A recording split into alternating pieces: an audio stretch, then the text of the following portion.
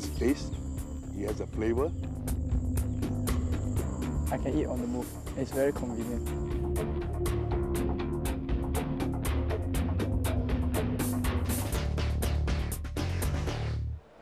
A piping hot meal is always a welcome treat, and it helps to boost the morale of the troops. Chefs recognize this and whip up a variety of mouth-watering dishes even during overseas deployment when operational conditions allow.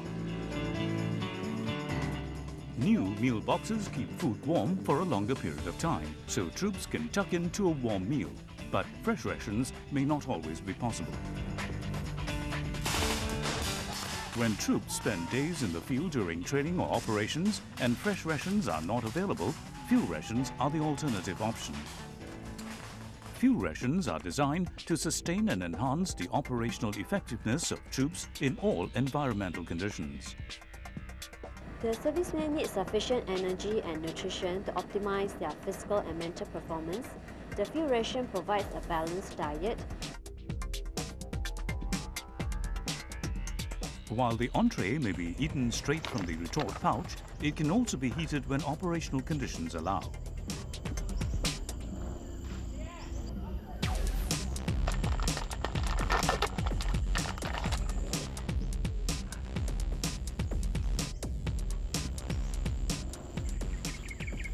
It's fast to cook, good to eat.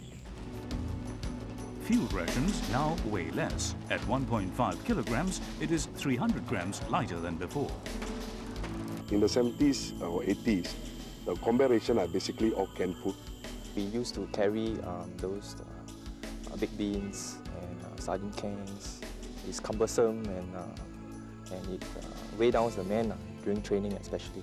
I would prefer the new combat ration because it has a lot of variety. Compared to the old one, I'm limited to breast chicken and sardine, that's all. Items in the accessory pack have been selected to complement each entree and to provide the necessary nutrition. New fuel ration menus are introduced at least once a year. This is a result of the joint efforts between HQ Supply and Transport, DESTA, and Singapore food industry. On a frequent basis, we gather to discuss, brainstorm, and evaluate new fuel ration.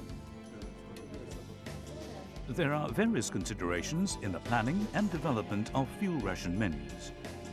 The nutritional content of the fuel rations must meet the dietary requirements of the servicemen.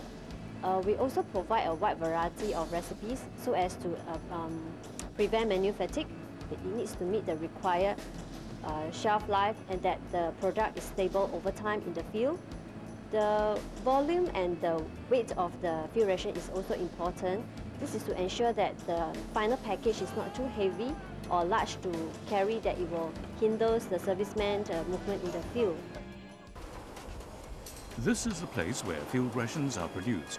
The production line at the Singapore Food Industries has the mammoth task of fueling the fighting energy of the SAF. Every part of the production, from the filling line to the automated dispensing machine, runs like clockwork. The production line churns out, on average, 6,000 to 8,000 retort pouches a day. The retort pouches are sterilized in a processing chamber. A temperature of about 121 degrees Celsius, coupled with high pressure, cooks the food in about 40 to 50 minutes. To ensure the quality of the fuel rations, quality assurance officers from DSTA conduct stringent checks at various stages of the production. These checks includes physical checks, sensory evaluations, and laboratory tests. In physical check, we assess the packaging, labeling, weight of pouches, and components used for packing.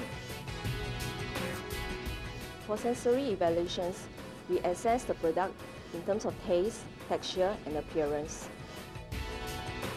Samples of the retort pouches are subjected to incubation tests by independent laboratory to ensure that the food is safe for consumption. The Singapore Food Industries has implemented a quality management system in accordance with the requirements of ISO certification for the production of fuel rations. Also in place is hazard analysis at critical control points of the production.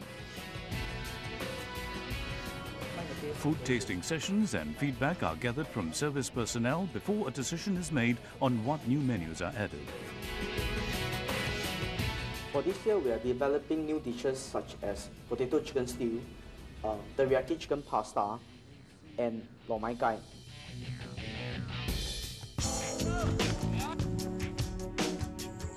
Enhanced quality, variety and nutritional value of fuel rations will certainly boost the combat effectiveness of our troops.